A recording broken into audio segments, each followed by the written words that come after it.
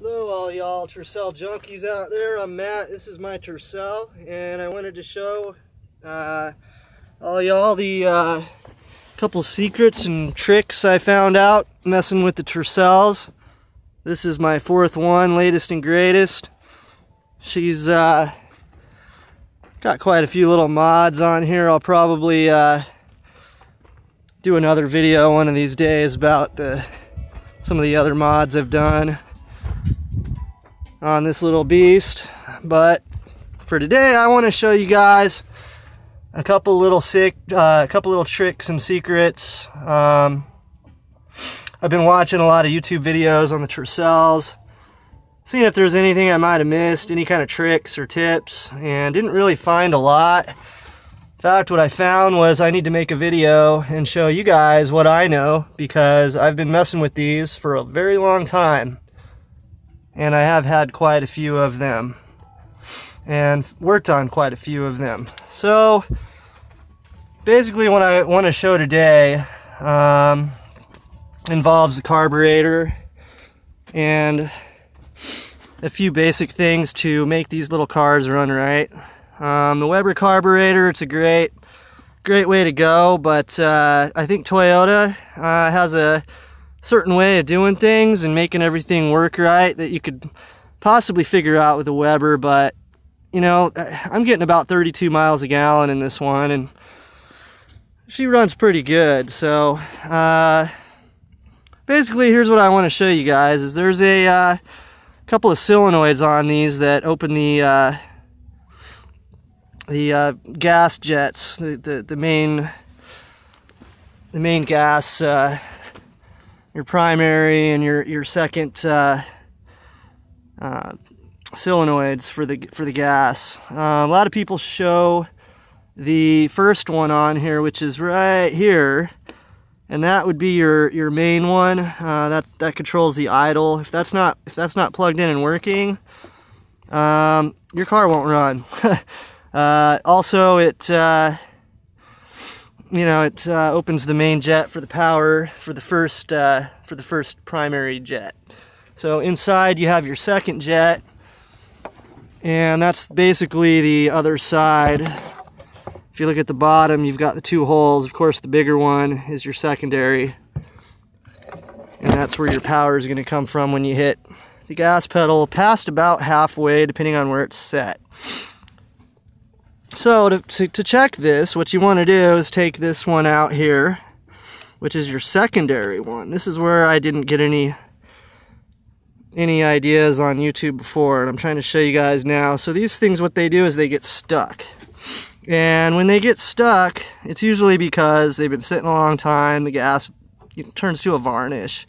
And the way to fix that is to take it and tap on it down here on something metal, really, and you can hear it kind of jiggle on this one. I don't know if you can hear that. That means it's probably a good one. If you run this one wire to a power wire, and it's a white wire with a black, some of them are going to vary, be a little different. You might have a 2-wire one. The 2-wire ones, you're going to want to run one to a power, one to a ground, but since this only has one wire, you're going to run that to a power, and when you touch this to metal to metal, you're going to actually get a ground, which should make it click. And if it's clicking, then that thing's working great. You don't have to worry about it. If it's not clicking, you want to spray it out with some carburetor cleaner, clean out those little holes. I recommend some BG and Force spray or some kind of a hardcore penetrating oil. Let it soak in there, maybe a couple hours. Try tapping on it again. I mean, sometimes you got to give them a good thump to get them to get going, but once they come free, and you usually don't have a problem with that. Most of the time, I've found that these things will work again like brand new. You might have to do it a couple of times over a year or two, but they do get working again. Good luck trying to find a new one. I've searched and searched and searched. Best bet's a junkyard if you can't get yours to work. So once that's fixed, once you know that's working, if it worked off the bat, great. So I don't know if you can see with a little hole there where it goes in. Inside there is passageways to the inside of your carburetor, to the second jet in there. Now, I'm sure you guys know how to take out your jets. If you don't, I guess I don't know if I can see in there with this or not. But down inside in there, yeah, there's one. So basically you have this guy right here, which is, you know, if you push down on that little guy, it's a little spring dealy. That's part of your power valve there. Now, that also runs to that second jet I was just showing you with the solenoid. You want to take that out. You want to clean that. You want to clean that out and make sure that's working functionally. Sometimes you can, when you have them out, you can blow air through them. And when you hit the little spring thing there, which is this guy, and you push it down, and you push that down, you can blow air through it. And then when you let it out, you can't. And if that's the case, then it's working right. You want to basically spray that out with carb cleaner while it's out. I recommend wearing some safety goggles because it likes to spray back into your eyeballs and blind you temporarily. So, check that out. Now the next thing I would recommend, if you're going to go through all that, this part right here, this also pushes down and have a little spring. Now these things get stuck. If your solenoid was stuck, chances are this is stuck too. So is your power valve. Sometimes you can just replace them. They come with a carb kit, the little spring guy in there. You know, all this stuff usually comes with a carb kit. But if you clean that out and get that spring in real good, this actually has gas go through it. I'm not sure exactly how all that works, but I know if you have it working right. You also want to take this thing out. There's a little screw right there. You can see a little Phillips head. You pull this out, spray it all out, and make sure that you see carb cleaner come out the little holes. So basically that's a couple simple things on there that you can check to get that secondary power valve to open and close. And once you have that, you will feel not a lot, but a little bit of power when you actually hit on the gas on these things. So the other thing I want to point out is on the very, very bottom, there's these two holes. Basically right here. One of them has just a regular screw and one of them has a hole. Now if you take that one out, I usually have to use some kind of a power drill with the ratchet, you know, the torque power drill, flathead bit. Take that out, clean it all out in there, man. Those things get plugged up. That'll cause all this secondary jet stuff to not work. A lot of people have that happen on these cars, I've noticed. So that's some basic pointers on the carburetor on that. Also you have your secondary jet vacuum here that I don't know if I can get the lighting right. There we go. So on the bottom there, where that connects up to your throttle linkage, you can see that right here. I can hear that.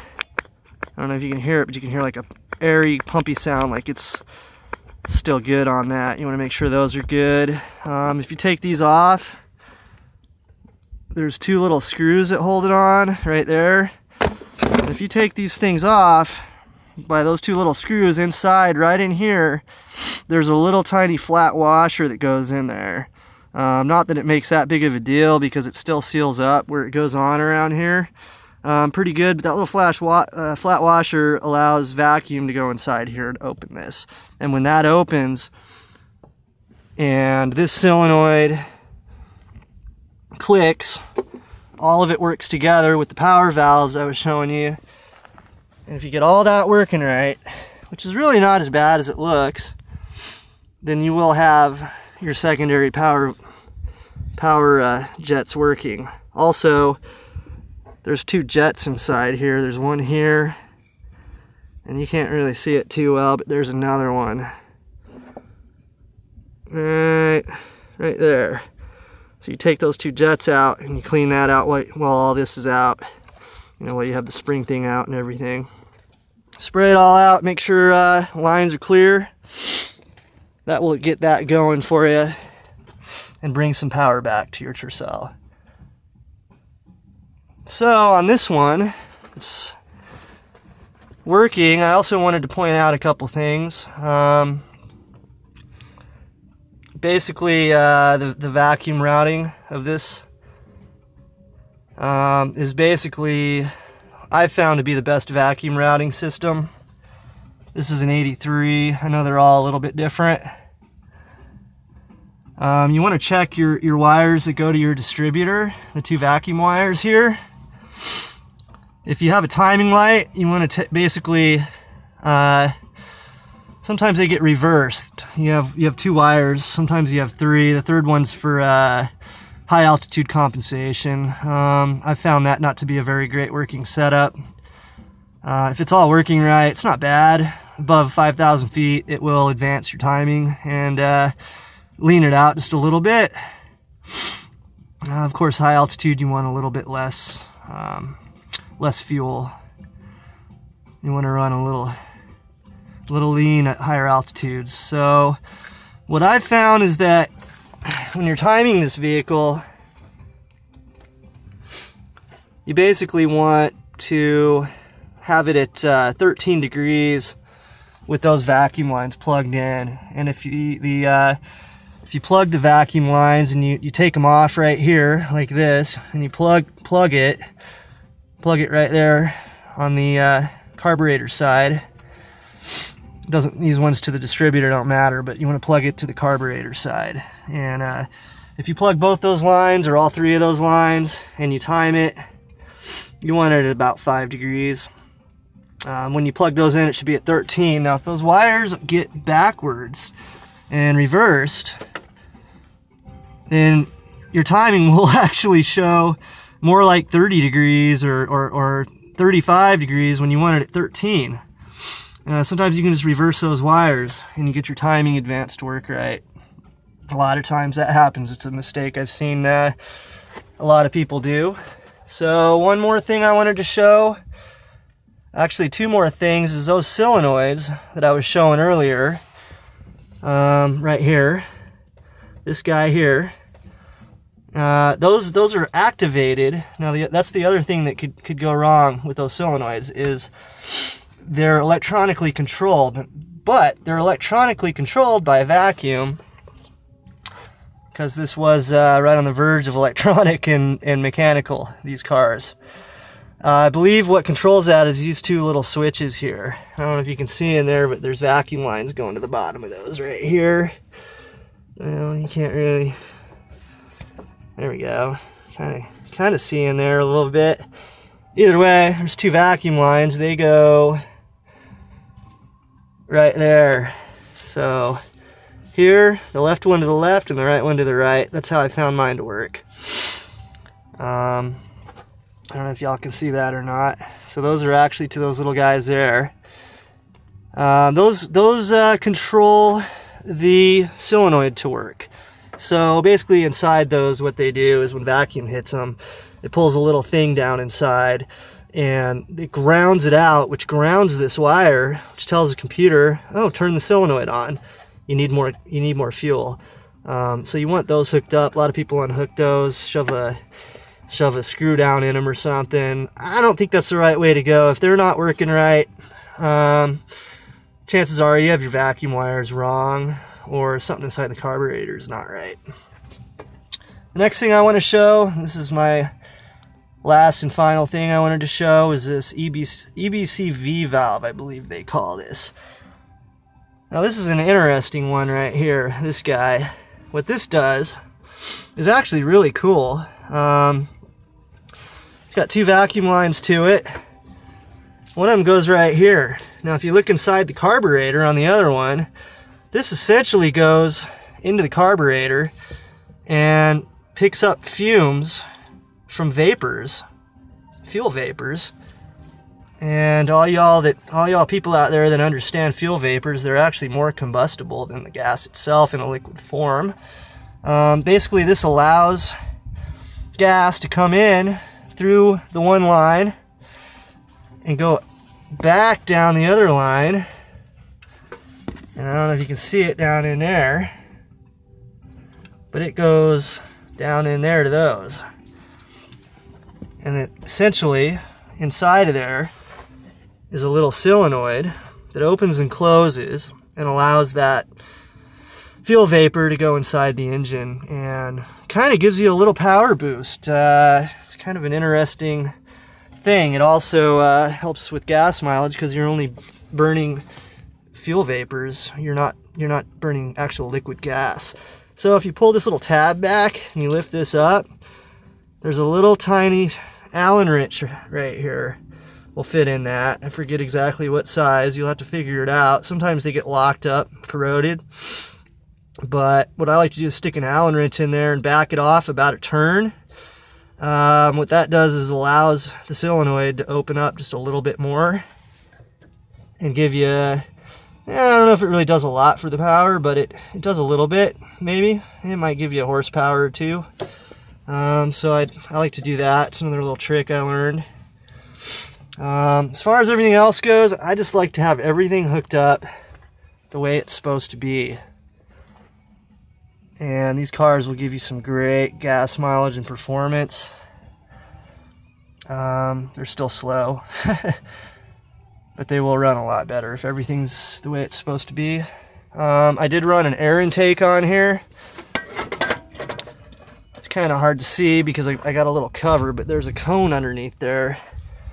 One of those K&N cones or whatever. It's kind of a little cover I built right here.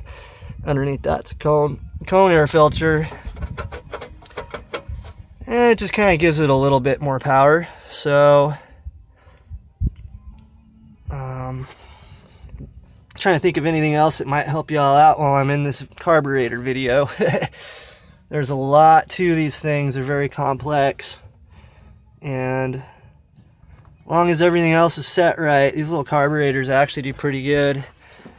I guess there is another one on your emissions gizmo back here. And I've had to hardwire in one from another car. It's actually part of the emissions control. The canister there, some kind of canister. It's got a little thing on it that if it's not working, it's supposed to click on and off. It's another thing you can check out. Run the power wires to one to power, one to ground, and make sure it's turned on and off. And if it is, then you're all good. There's a couple other sites I found that showed a little more information on how to check all that. It's also in the manual if you have a repair manual. So that's my video. Hope it helped y'all out. Give me a like or whatnot. And if it helped you out, I just like to see that people are running their little Tercels still.